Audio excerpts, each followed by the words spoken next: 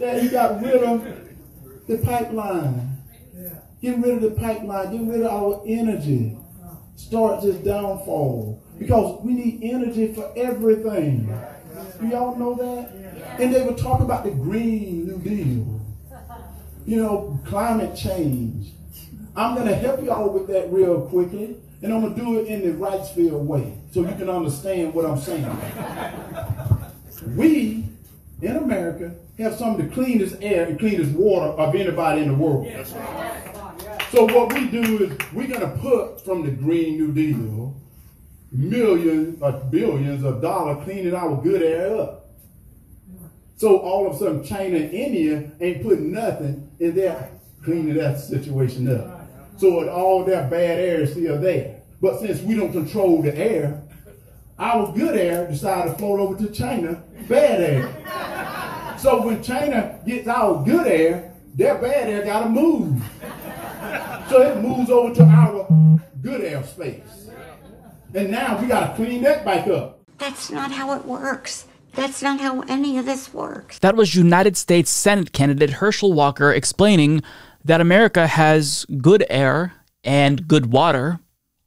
Don't tell that to the residents of Flint because I think that they'd take issue with that factually inaccurate statement. But we have good air, good water, some of the best in the world. And on top of that, we shouldn't have to worry about climate change because we need oil for everything, so he'll take care of it. I think I'm beginning to wrap my head around what he's saying after watching that video literally like 10 different times.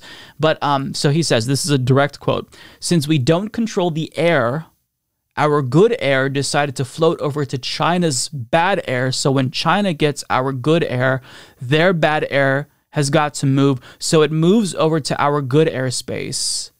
Then now we got to clean that back up." So it's not really us, it's China. So we'll put good air into the atmosphere. We'll create the air, pump it into the atmosphere, and then China will just produce bad air. So his solution is presumably we make a deal with China. We strike a deal. We give them 10 air in exchange for 5 bad air. Or no, I have it backwards.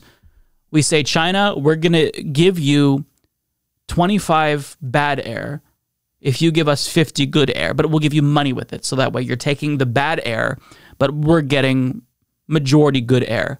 What the hell did you just say? I'm really struggling here. This is a U.S. Senate candidate that is genuinely unfit to serve. And it's sad. I don't want to go too hard on him because it feels ableist. It feels wrong. There's obviously mental health issues there. But if you really have no knowledge of these policy issues that affects the world, I'm sorry, you can't serve in the U.S. Senate. It's too important of a job. You can't do that. And the worst part is that the audience was applauding, clapping like seals as he said the most incoherent shit imaginable.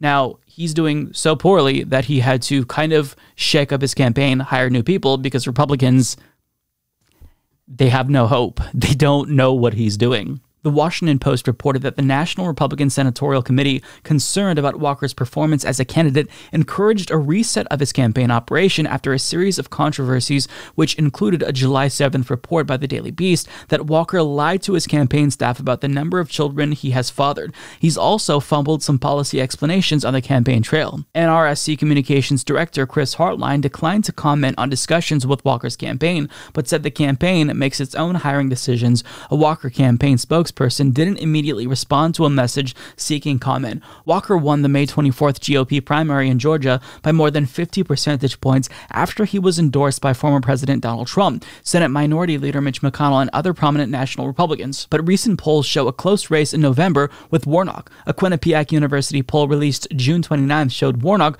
with a 10-point lead, but a survey by the progressive group Data for Progress in early June showed Walker with a 2-point lead. The Cook Political Report rates the race a toss-up. So yeah, this very well could be a U.S. senator when he very clearly is demonstrably unfit to serve. I feel like with issue after issue, if you don't demonstrate any knowledge or even interest at all, then why do this? Why run? This is one of those situations where the family, I have to place the blame on them. They need to intervene and have a conversation with him and say, Herschel, you shouldn't be doing this, right? I said this about Trump. I said this about Biden back in 2019 as well.